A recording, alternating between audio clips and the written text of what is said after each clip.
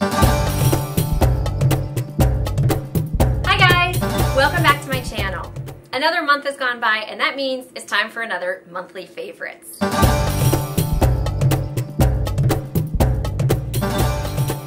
September is the start of many orchestras' opening seasons. As part of this, I was gigging a lot. So much so that I started calling September Gig-tember.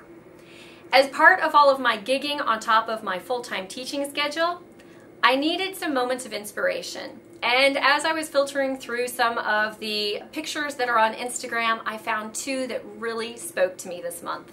The first of these was a tipped over coffee cup, and the remnants of the coffee had been made into a beautiful painting of a bassoon. The second of these was a picture of German street art of a gentleman who is playing bassoon, and out of his bassoon there are butterflies emerging. I posted the picture of the bassoonist with the butterflies coming out of the bell of his instrument, and many of my Facebook friends left comments that they didn't know that Abe Lincoln had played bassoon, or that it was 407 reeds ago. This helped brighten my day and give me some of that extra energy to make it through some of those long days in Gig-tember. This month, there have been several articles that I absolutely fell in love with. The first of these was by Stephen Walsh of The Guardian. He noted that a piece that had formerly been lost by Igor Stravinsky has been found at the St. Petersburg Conservatoire. This piece was originally written for Stravinsky's former teacher, Rimsky-Korsakov, after he passed away. Now, as a bassoonist, I am excited because Stravinsky is known for writing some of the most challenging bassoon parts. And although I have yet to actually see the literature to get my eyes on if it's a challenge or not, I'm interested to see if this piece is going to be another excerpt for bassoonists. The second article that I fell in love with was by someone near and dear to me, my brother.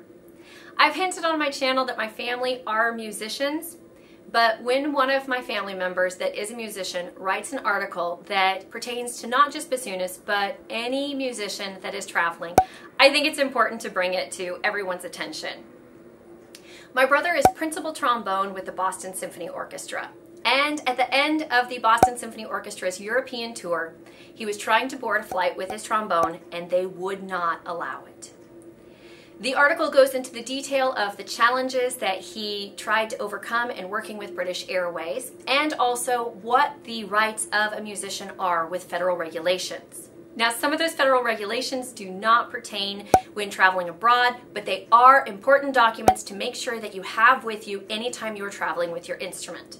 I say this because the Strad this month also ran two articles about double basses being absolutely destroyed beyond repair. And that in my family alone, we have had over 4 instruments in the hardest cases that were available that were checked, that were destroyed. So if you are traveling, always try to keep your instrument with you and be sure that you are traveling with a hard case. The third article, which is not actually a bassoon article either, but I think is important to this channel, was that they have figured out that giraffes that were seemingly mute in the past actually make humming noises. Now, for me, this is so exciting because I love a good giraffe, and to find out that they are musical, and that what we had thought when they weren't musical was their necks were too long so that they could not actually make any noise. I never quite believed that, but now that we have this sound technology to hear that they are not only making noise, but they are musical, I am so excited.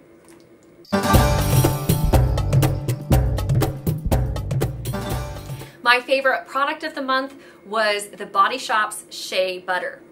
You might be wondering why I'm mentioning a body product on my channel, but as I have been taking so many of the professional gigs, I cannot wear lipstick because it will get all over the reeds, and I also cannot wear perfume because many musicians are allergic to it, and as you're underneath the stage spotlights, the heat coming down on the body amplifies any body odors. So perfume can take on epic proportions.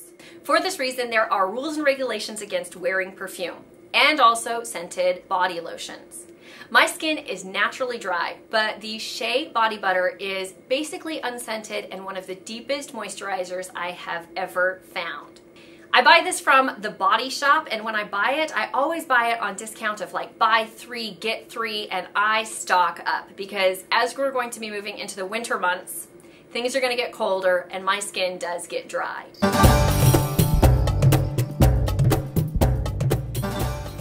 My favorite feeling this month has been restoration. Restoration and putting my body back together after all of the travel and teaching load. Nothing has restored me more than coming back to Mother Nature. It seems like every time I had a moment that I didn't know if I was going to have the energy to make it through another exhausting day, Mother Nature gave me a gift. One day she gave me a beautiful butterfly that just happened to flutter into my path. Another day she left me a nest that had been emptied out by little birds. It made me feel like it's okay to go fly away and to do all of these adventures. Okay guys, I hope you enjoyed this monthly favorites. I will link all of the product and article information in the description box down below. So do be sure to take a second and check those things out. And if you want to keep up with me in the month of October, there's always Instagram, Twitter, Snapchat. I am getting better. And all of those are available to you. If you want to make sure you don't miss a future video, be sure to click that subscribe button. And if you liked this, be sure to give it a thumbs up. I will see you guys next time. Bye! Okay, so let's dig into Donzicane. Donzicane is what I like to call when it's good, it's real good. But when it's not, you just gotta let that go. Look at that, I can frame him with my wave. He still has center of attention.